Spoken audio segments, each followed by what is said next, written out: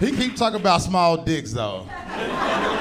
Like I tell you right now, like I ain't got the world's biggest dick, but I got enough dick to leave it on red sometimes. You know what I'm saying? Like, for sure, easy. But yeah, man, my name is Brad, man. I'm gonna tell you a little bit about me. Yeah, so first, my name is Brad, and my whole life, people have asked me 2 questions. First question they asked me, do you know you got a white dude name? I'm like, of course I know I got a white dude name. I don't just have a white dude name, I have a punchable white dude name. You know what I'm saying? Brad is an upper management name with 401k, you know what I'm saying? I'm more 420, it's a total difference, you know what I'm saying? Total difference. Second question they asked me, do you know that if that's your real name or not? You think I'll pick Brad if I pick the white dude name? I'll pick a strong red-blooded American name, a blue-collar name like Sturgill. You know what I'm saying? That's a good white dude name right there. I like that one. Yeah, I like that white dude name. But I did that joke after the show one time. This white kid come up to me after the show was like, hey, Brad, dude, I understand what you going through in the name thing. I'm like, young white dude, how you know what I'm going through in the name thing?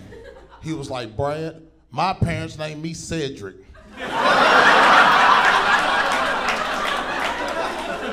Bro, that is a black dude name. That's not just a black dude name, that's a granddaddy black dude name, you know what I'm saying? I'm like, come here, bro, let me check your blood pressure and shit, you know what I'm saying? Crazy. I also want to tell you a little bit about myself. I love to travel. One of my best friends recently got married, and we went to a bachelor retreat to the mountains of North Georgia. Woo! Yeah, no, I rather went to the strip clubs of Atlanta. You know what I'm saying? I rather. But no, we did the craziest thing I ever done in like a bachelor party. We woke up 7 o'clock in the morning to go on a nature hike. Yeah. We get up there at 7 o'clock in the morning, they had a sign at the trail said, beware of black bears. Black bears are active in this area. They are wild animals. They might kill you, so you should familiarize yourself with black bear behavior. I like, number one, this is a lot to unpack at 7 o'clock in the morning. Lot to unpack. Number two, they bears. Do we have to bring color into it? You know what I'm saying? For real, only bears I like are gummy and vaccinated with THC. You know what I'm saying? Only bears that I like. For real, it's crazy. The next part said, black bears are wild animals and they might kill you. I'm like, y'all doubling down on the black bears. I started taking up for them. I'm like, why the black bears gotta be wild animals for? I'm like, you don't hear me calling polar bears animal crackers. You don't hear me doing that. And I could do that all the day. I could do that shit. You know what I'm saying? For real. The last part though, it said, familiarize yourself with black bear behavior. I'm like, I wouldn't know do if I seen a black bear, I'd be like, hey bro, Black Lives Matter, don't kill me, motherfucker, okay? We the only 2 living black things in North Georgia, motherfucker. Fuck with me. Fuck with me. It's crazy. Hell yeah. We here. I told you, man, I'm from the South, baby. I'm from the country. We here. We're having fun. I'll tell you a little bit about myself, man. I like to do public service announcements up top. This one is a public service announcement for all the white guys out there. For real. If a white girl smoked Newports, she's ours now, okay? That is our girl. You lost her, goddammit. You know what I'm saying? Ours. The next one, though, is for all the black guys out there. We got to step it up because black women are adventurous now. Yeah, black women like to go on nature hikes and shit now. They like to go rock climbing. They like to go kayaking and stuff like that. Black women out here chasing waterfalls. They ain't sticking to the rivers and the lakes that they used to. They are not. It's crazy. It's crazy. For real, man. Cause no, I dated this one black girl. I'm like, baby, come over here, man. Let's have some brunch. Let's go out and have brunch. Order whatever you want to. She was like, Brad, hell yeah. I know exactly what I want. I want the steak and eggs. I want my steak bloody. I want my eggs runny. What white boy you been fucking ordering your food like that? We order our steak well done, egg scrambled cheese optional. You know this shit. I'm obviously not the first Brad that you done fuck with before. You know what I'm saying? Obviously. It's crazy for real though. Cause I have been dating. I broke with my girlfriend a little bit before the pandemic, like a month before. I didn't know it was gonna be 2 years. You know what I'm saying? So I didn't know that shit. You know what I'm saying? I played it wrong. But I'm in the South though. We've been dating anyway, you know what I'm saying? So I gotta go out and shit. So I was dating this one girl, man, and because of COVID, I had the second safest sex I've ever had in my life. Yeah, the first safest is at home by myself with myself. You know what I'm saying? That's the safest sex anyone can have. But the second safest sex I had a condom and a mask on. Our parents are in their 60s. We want to like live forever and shit. We want to kill them and shit, you know what I'm saying? I had to hit it from the back because you know the rules. You know what I'm saying? You can't be facing each other. I had to hit it from the back. But I'm in there. I get in there, I step in there, I'm doing my thing though. I'm in there, I'm killing that thing. I'm in there, boom, boom, boom. But, you know, I start sweating and shit, a little sweat start running. Then that mask start getting heavy on my face. I'm start.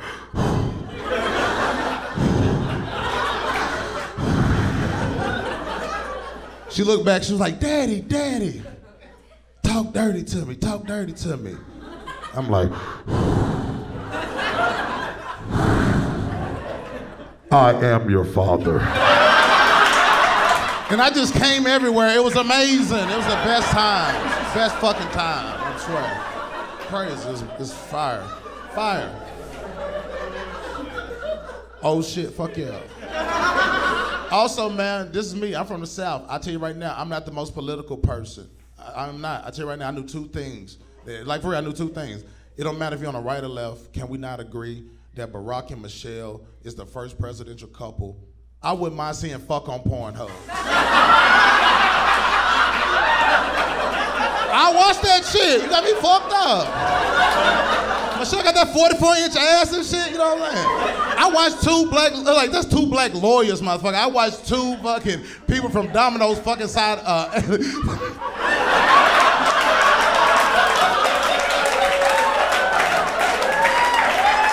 Bang, bang, we here though, fuck it. I watched that shit. The second thing I knew that Joe Biden was gonna pick a black woman for his vice president candidate. And it had nothing to do with politics. It's because I know Sleepy Joe. I know Sleepy Joe very well. And I knew it was gonna be a hair smelling contest. And who hair smell better than black women? He smelled Kamala hair smelling like ice cream and shea butter. He was like, fuck yeah, vice president candidate right here. I think Mayor Pete was next because he liked his hair smell like Tresemme, ooh la la. Because no, I was actually in Alabama when I found out that Mayor Pete was running for president. The guy beside me like, you think you could vote for a gay man for president? I'm like, dude, hell yeah, I care about tax breaks and shit, you know what I'm saying? I don't care what you're doing in your bedroom. And I really started thinking about it. I'm like, hell yeah, have you seen what gay people done to my neighborhood? Can you imagine what they can do for Alabama and Mississippi? For real. Because I love my neighborhood, you know what I'm saying? I got a great neighborhood. Number one, there's not a lot of kids in that motherfucker. Number two, I live in Tennessee. It's not a smoking state, but I can smoke anywhere in my neighborhood because they got too many Black Lives Matter signs to care about that shit. You know what I'm saying?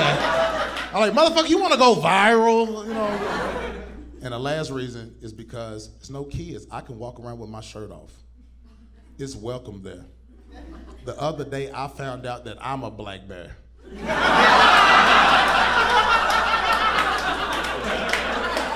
You know the rules. I put up a sign, beware of black bear behavior, motherfucker.